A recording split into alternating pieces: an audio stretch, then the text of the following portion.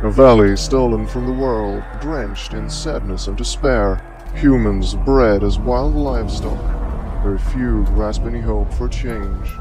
In a place where adventurers are regularly toyed with until they succumb to serve the Dread Lord. Held captive by a curse of eternal suffering, the Lord refuses happiness to others, while plotting his salvation. Machine of steel, wood, and faith, Henrietta on a divine mission, wanting to exterminate all undead, but will she remember her past? She is the maul of Moradin.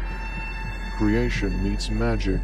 Melik bridges minds and bewitches his enemies, defended by a massive hulking figure of steel, but will he stop the growing darkness among dreams?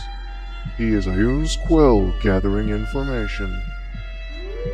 Clever scribe of thunder, Sebas strikes with fist harder than a soldier's blade, carrying the teeth of adversaries, but will he regain the part of him lost? A wise tiger wanders among men.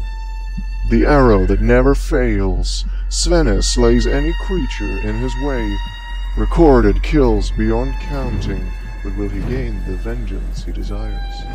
Great huntsman tracks the foe of family. Our heroes are struggling to find their way through the desperate Barovia, haunted by mist and rain, fighting instincts most base.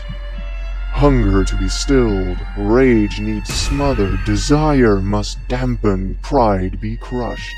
In the name of the morning Lord, so let it be.